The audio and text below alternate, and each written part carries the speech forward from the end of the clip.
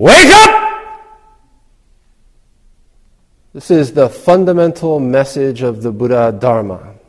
Wake up.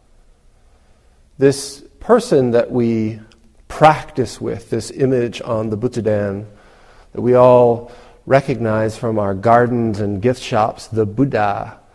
The word Buddha means the one who is awake. The person, the one who has woken up. Dogen Zenji, who was a 13th century Zen master, said to study Zen is to study the self. To study the self is to forget the self. To forget the self is to be awakened through the 10,000 things. When we come to practice together, when we come to engage in this practice together, to engage in this form together, we find that there are all kinds of rules, all kinds of form that we apply ourselves to, that we try to be mindful of, aware of. The form that we use encompasses every aspect of our movement, of our sitting, of our chanting. In a formal environment, in a practice center, it encompasses every aspect of the whole day. And our practice is simply to wake up, to be there when it's happening.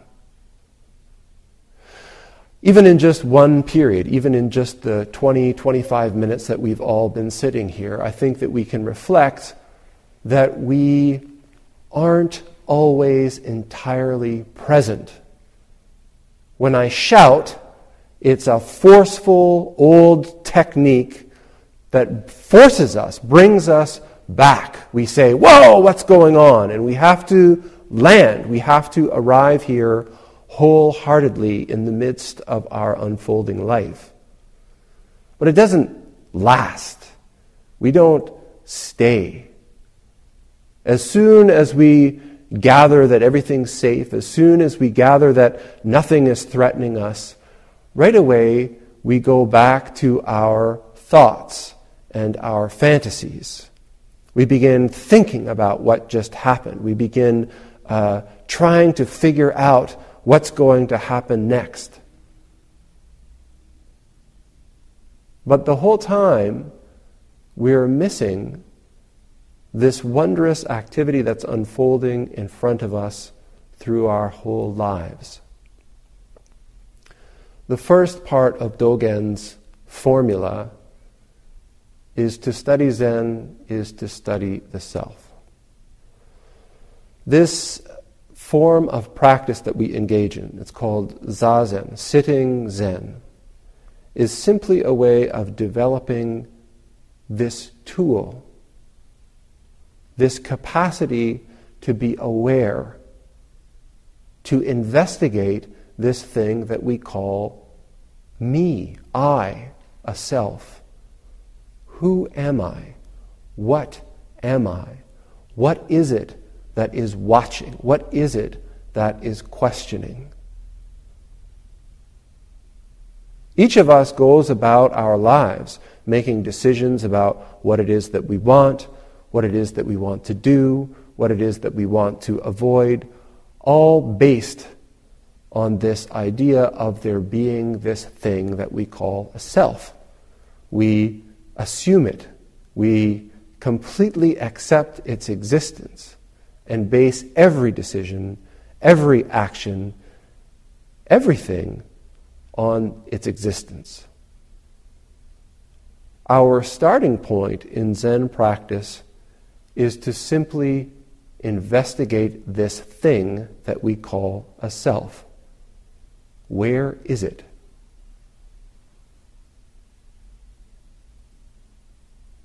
One of the fundamental cornerstones of the Buddhist doctrine is anatta, it's called, or anatman in Sanskrit. It means no self. It is the position of the Buddha Dharma that in spite of our belief in it, in spite of our basing everything that we do on it, this thing that we call a self cannot be found.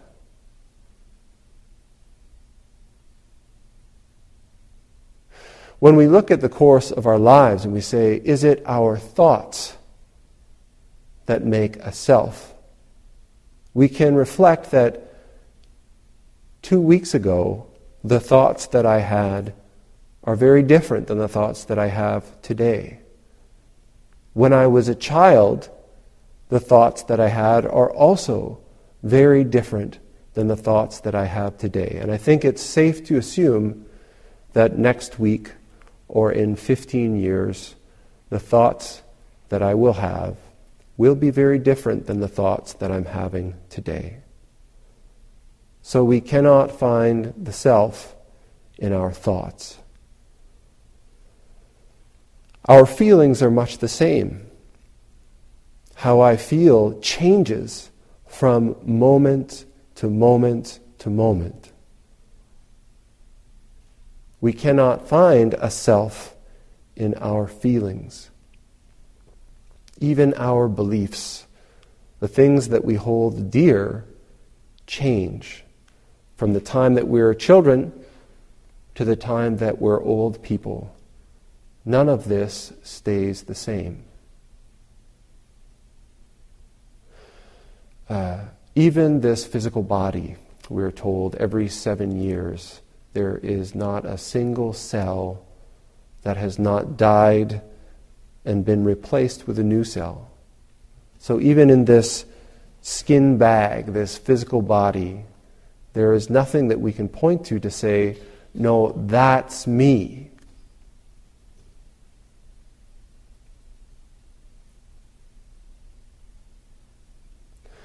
This realization or this investigation has profound impact. Without this existence of a self which stands separate from things, without the existence of a self which we can identify and hold on to, we are forced to reconsider our whole position. We're forced to reconsider all of our decisions. We're forced to reconsider our perception and conception of this world that we live in. If we are not a self that stands independent, separate, and alone from all things, then what are we?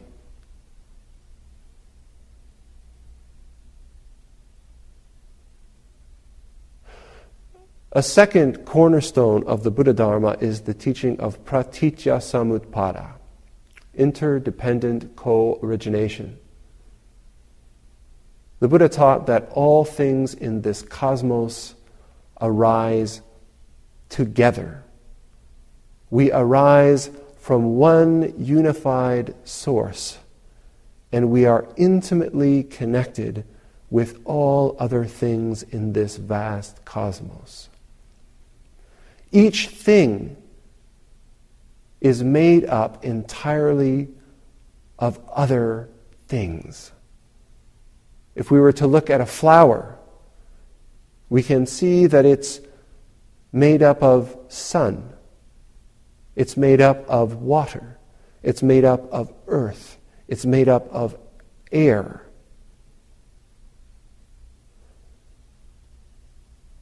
But if we take these elements, which are not flower, away, there is no flower. There's no flowerness there.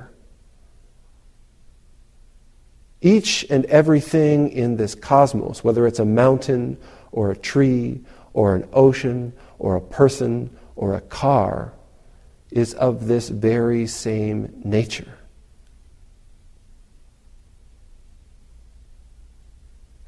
When we come to practice, we are asked to sit still. We're asked to engage and apply ourselves to this form. The question is why? What's the point of this? To look at Buddhist philosophy is a very fun and interesting thing to do. You can think about it all day long. You can even have great insights based on investigating and thinking about Buddhist philosophy, or just about any philosophy for that matter. But the Zen school is interested in experience. The Zen school is interested in realization. The Zen school is interested in awakening in this moment. As we sit, as we stabilize our bodies and our breath and our mind, what happens? As we face the discomfort of our bodies, as we face the challenge of harmonizing with the activity that's happening around us in walking or in chanting, what happens? These thoughts, these feelings, these preferences and aversions that we hold onto as being ourselves rise to the surface abruptly sometimes, forcefully sometimes. We feel resistances, we feel discomforts, we feel aversions, we feel indulgences. In each of the activities that we do, this thing that we call a self jumps up and says, I want to do this, I don't want to do that. And yet we sit still, we sit stable. We don't have to do anything about it. We don't have to try to force it down, and we don't act out on it, running away at the first opportunity or shouting, you guys are all crazy, I'm out of here. The only task that we have is to just remain stable, remain solid, remain awake, so that when we have these arisings of preferences and aversions, we see them clearly. Over the past few weeks, I've been talking about practice as a mirror. And this is how it works. This environment is one that is stable. There are clear guidelines. Just before we sat, Yushin was getting people to move back on their cushions so that the front line of the row is clear. The Jikijitsu, gosh, the nicest Jikijitsu in the world, is asking us, please try to sit still. Please try to breathe quietly. Please. This is a word I don't hear Jikijitsu say very often. All of this provides us with a container, with a structure, with a mirror that allows us to see ourselves, this thing that we call a self, our choices, our preferences. As we go through life, we bind ourselves to this idea of me. We bind our experience to the preferences and aversions that we pick up. Based on those preferences and aversions, we pursue the things that we think will make us happy, and we try to avoid the things that we think will make us unhappy. We say things like, I couldn't do that, that's just not me. Or we say, oh yeah, that's all right, because that's totally me. But in practice, what we can see is that these preferences, these choices, and these habits, they are things that we pick up. We choose ourselves. We take them up and bind ourselves to them, and in doing so, limit our fundamental capacity.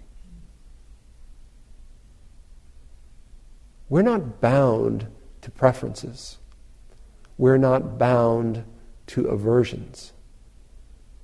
And what we can find in this simple activity of chanting, in the simple activity of walking, in the simple activity of sitting, is that how we experience our lives, whether it is a positive experience or whether it is an experience that brings us suffering, has a great deal to do with how we hold the self.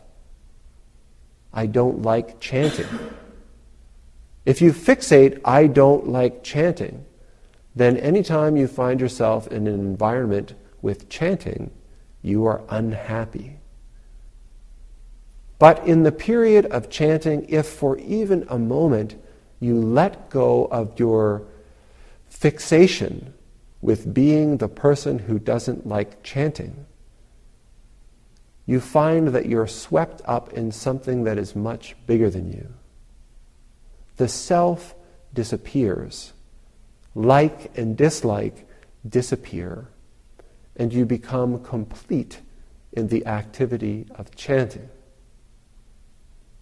After a couple of moments, our preferences arise again. That was weird. I still don't like chanting. Over and over again, as we practice, we can experience that these preferences are a choice that we pick up. And we can experience the relief and the liberation when we let go of the position of self and dissolve into the activity that we're engaged in. We do this in a very structured, formal way in Zen practice. But the structure and form of Zen practice is not what's important in our lives, in a life of awakening. It is this practice of investigating the self, learning how to let go, to forget self. So that as we go out into our lives, into family reunions and holiday celebrations and work environments and school classrooms, and we find ourselves in suffering, in difficulty, fixated on what we want and what we think should be and how things ought to be, we actually have an experiential basis for dropping it, letting it go, dissolving into the activity that we're engaged in, dissolving into the relationship that we're engaged in. And what happens when we do that? Dogen says to study Zen is to study the self. To study the self is to forget the self. To forget the self is to be awakened through the 10,000 things. 10,000 things is just a way of saying everything.